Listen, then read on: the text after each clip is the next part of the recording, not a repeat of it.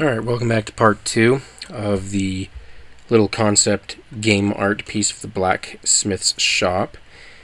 In this episode we're going to go over a few things. First we're going to kind of show how to put some detail in the roof, how to intersect this section right here into the main body, and also how to make the barrel, the anvil, and these outside pieces. And then if we have time we'll worry about this. So let's begin. Okay, so with your roof, I've made mine all solid. So what we're going to do is discuss how we make these little shapes right here. Now if you've watched the boulder episode, it's the exact same method. So I'm just going to do it one more time just as a review. So I'm going to go inside my group, hit L, and you're just going to highlight this edge. You're going to draw a line and make sure it's on the face. And you're going to come down somewhere along there and click again. And you're going to click again. Hit E. Erase this line. Now this will open up the mesh. So you want to make sure to close it, but we can't go from here to here because then it will just close it the way it was originally created. So you got to go from this vertex to that vertex. It kind of gives it that little sunken in shape.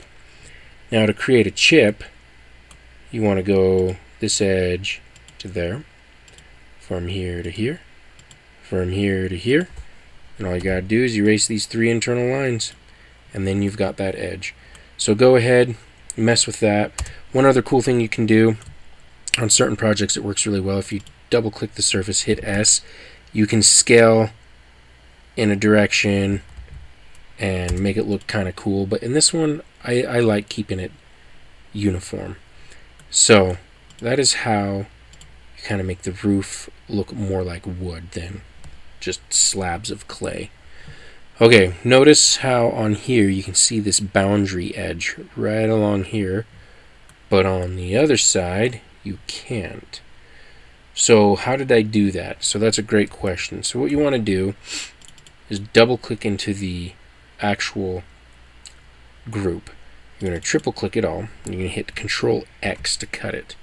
You're going to back out, and then you're going to highlight the main body group. You're going to right click. No, you're not. You're going to go inside. Excuse me. You're going to right click and you're going to go paste in place. And so when this is done, then what you're going to do is right click it, intersect faces with context. And now notice you have the boundary edge. So one thing that you can do is go into X-ray mode, and let's go ahead and do that.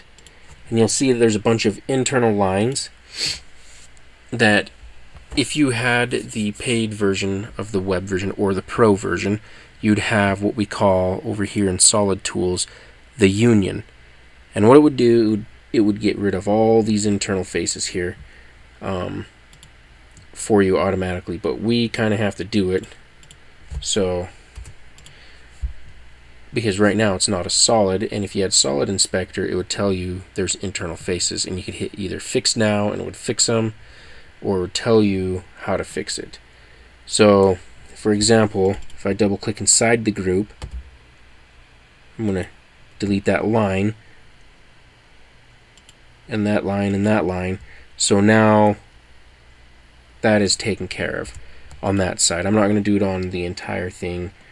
I mean, it could just take a few minutes for cleanup, but I'm not going to worry about it. You can worry about it, but it doesn't need to be, it'll still print because everything is still manifold. There's no holes in the mesh. That's the most important part. So make sure nothing got deleted. No faces got deleted. We're good. Everything looks good down here. See how nice and clean it is compared to right here? Yeah, so anyway. You can go ahead and do that, and when you're done, if you hit Control A to select everything and you go to Export STL, run it through an online repair just in case, and it'll tell you there's no errors because everything should be manifold. And it'll repair, should get rid of stray lines and everything, and then you can be able to print it. And these are kind of fun if you're into tabletop games. These are really fun to print. Okay, so speaking of tabletops, let's move to making the tabletop. Really easy. Rectangle, rectangle, rectangle, rectangle. That's it. The barrel is kind of fun, so let's just do those two and get those out of the way. So I'm going to start with the barrel. Let's make sure we've got an axis line. We do. So see, I'm going to do 15-sided barrel. That sounds fun. And I'm going to do a radius of 0.5 so that my barrel is exactly 1 meter in diameter. P for push-pull. I'm going to pull it up 0.15. Okay, and then I'm going to hit Control. Notice the plus sign on the push-pull tool. We're going to it's going to copy this face and start the push-pull from there. And we're going to go 0.15 again. Okay, then whoops, push-pull, Control. And then we're going to go 0.45. And then 0.15. 0.15. So we have 5 sections. So why is this so important? Just for the heck of it, let's do this. And we're going to pull it up to about here. So if I double click right here and I hit Scale tool, notice the whole thing is getting scaled. So that's really not what we want. But watch this. If I scale this one along here, Control Shift to do it uniformly, I'm going to do 0.90. Okay. And there, and then we're going to do the bottom one, scale, Control about center, Shift for uniform, 0.90, and we start to get that nifty little barrel shape. Now, one thing you could do is you can put bands around the barrel. That can get a little tricky, but it's doable. So we'll worry about that here in a minute. For right now, click this face, F for offset, and let's do 0.1. P for the push-pull, make sure this face is selected, and we're going to go down 0.04. Okay. So right now we've got a nifty kind of looking barrel, not too bad. So that's the basic concept. Now you can scale it any way you want to make it look better or worse, or however you want to do it. So triple click, let's make a group. So now one thing that you can do is practice making the bands that go around, let's see, right here and right here. So okay, one way we can make a band is if you go inside your group, we're going to select this, we're going to do a Control Copy. Okay, we're going to do a hide on this, right click, paste in place. So give that a minute to catch up. Hit L for line tool, and you're going to go from one point straight over. It's going to fill it in. Hit E for eraser, we're going to erase that. P for the push-pull tool, and go up 0.05. Okay, now what you want to do is go ahead and on here unhide all. Okay, so well, now that's interesting.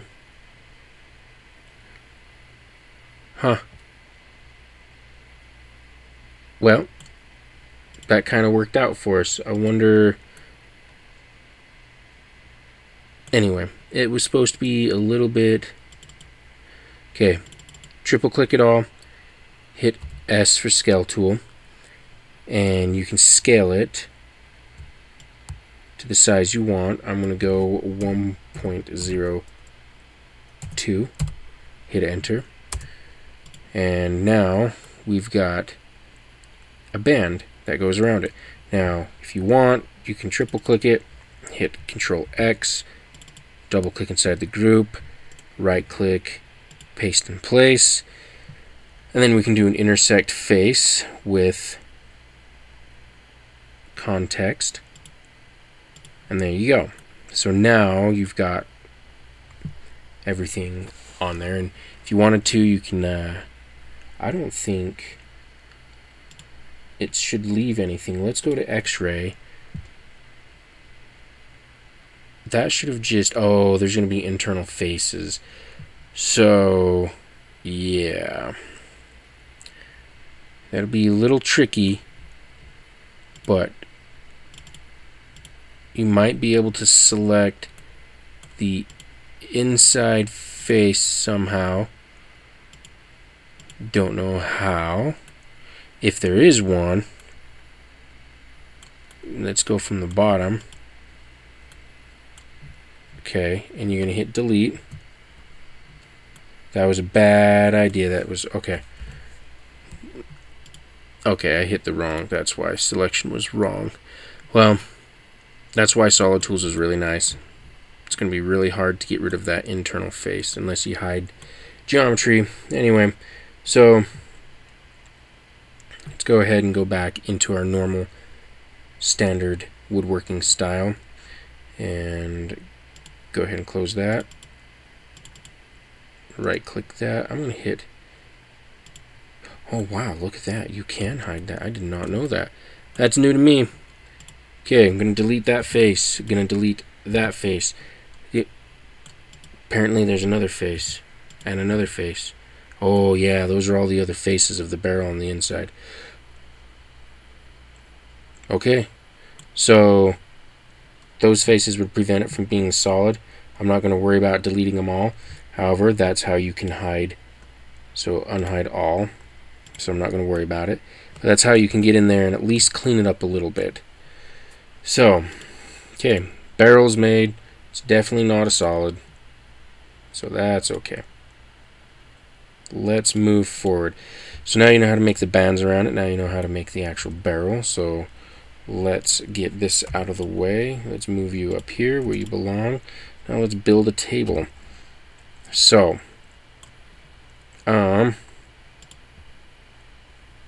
let's do table legs, probably, I don't know, 0.25 by 0.25.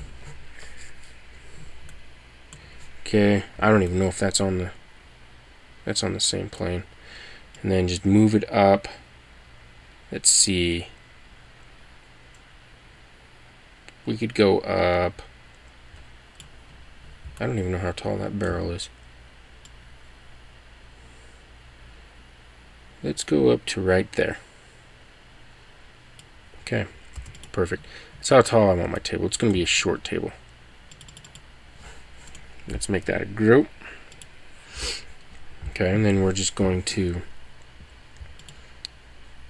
copy, move those over. We're going to move them exactly 1 meter apart. And then from this way, we're going to do 0.5. And then we're going to move it 1 meter apart. And there we go. So there's our table legs. Like I said, the table is really easy. Go from here to here, push up, and we'll do 0.12. Okay, and then why not, let's just hang this over the edge by 0.05. Let's do the same on this one. Is that how? Okay, and then let's do the same on this one. So double click and double click. Okay, Control Shift E just to get out quicker. So our little table's made.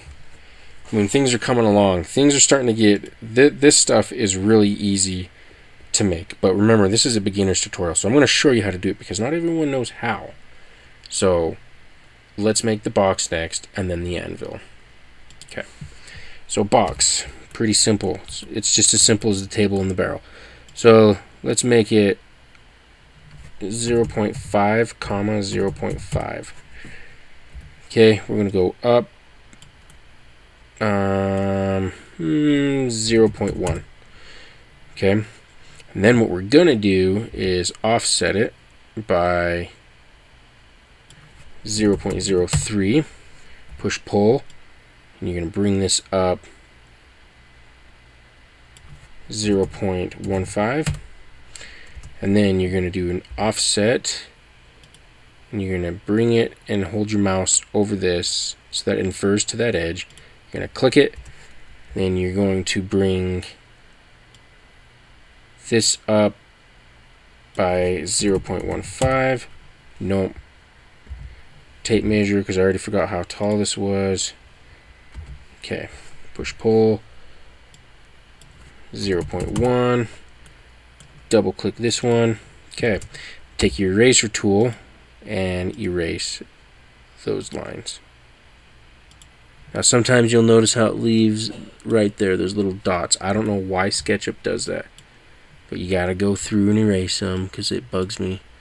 One dot right there and one dot right there. Okay, so box is done. Triple click it.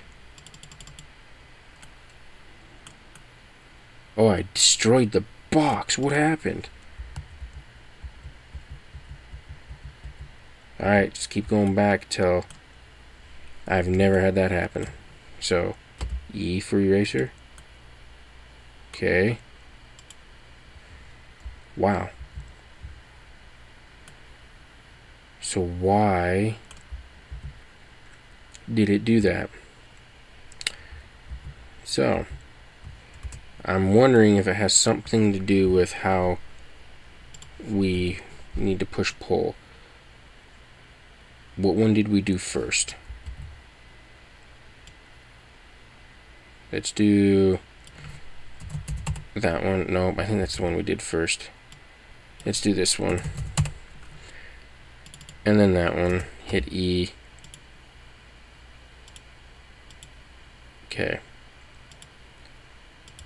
Now. Okay, now everything is good. Wow. Never seen that happen. I've been saying that a lot. I'm not... Geometry is so weird when it comes to SketchUp sometimes. So, if something doesn't work one way, try erasing it the other way. Now you can see the little dots right there. So you're going to have to go through...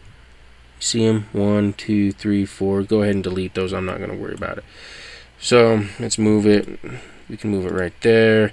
And what you can do is make a copy of it. I didn't want to rotate. I said copy. Okay, put that one there. Rotate it like that. And then the S tool. Control Shift for uniform. Just control about the center right there. Spacebar. Now you got a small box hovering in the air. So you got to move it down. Move tool. Up arrow. And then click on this edge and it'll put it all on the same plane. Okay. So not too bad. Now let's do the anvil. This one's actually kind of fun. You learn a new tool today, the auto move tool, which I think you've used once in one of my other tutorials. So let's go ahead and make it. So we're going to make this one. Let's just do that. Let's do that size, push pull. Let's make it like that. And then F for offset. And let's do 0.1. I like that. We're going to click this edge. You're going to hit M for move. No, we're going to double click it. M for move. Hold the Alt tool, click, and then hit the up arrow. And that's going to force it like that. Do 0.15. Let go of Alt, hit Enter. There you go. Push pull. Bring that surface up right there.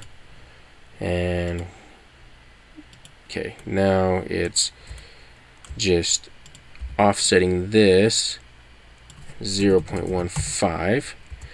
Now let's remember the correct way. Push pull that up 0.15. Double click this. E for erase. Let's make sure that it did. So that one's killing it too. That one was fine. Nope. Did it erase that face? Nope. For some reason, it's only that one side of the face. So when in doubt, hold Control. Okay, I guess softening that edge is not possible. I don't know why.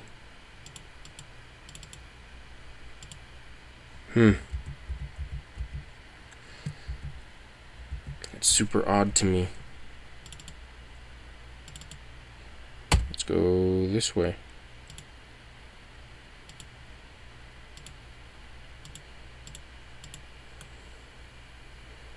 Okay, so that worked. That's odd. So go ahead and push pull. And we're going to push pull to whatever size looks cool. Okay, take the line tool. This is where it gets fun. You're going to come out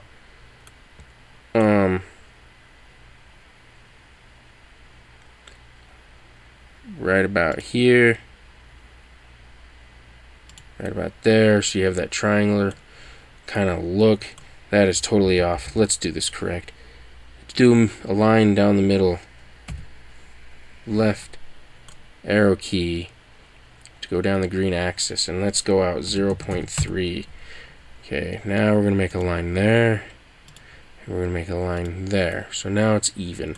Then you're going to take from right here, and you're going to draw a line to the midpoint right there, and then from there to there. From vertex to vertex. So basically did the opposite of making the chipped corners. Okay, there you go. Now you've got that one-sided anvil right there. So we could, haven't done it, but we can do a 20-sided arch here. Go from here to here. Left arrow to force it in green. Do one that looks 0.2, and then you could pull it down a little bit, and then we've got that rounded edge. We can go ahead and get rid of those if you want, but if you like those lines, go ahead and leave them in. So now we have some sort of anvil looking piece. Triple click it, make group. Okay. Alright, so we're getting closer. I mean, check this out. We got all that stuff. Hammer, I'm not going to make the hammer. You can make the hammer. It's not too bad. This part is actually really simple. We need to use a new tool called the Follow Me. So we will do that next in the next video. So thank you for watching, and happy modeling.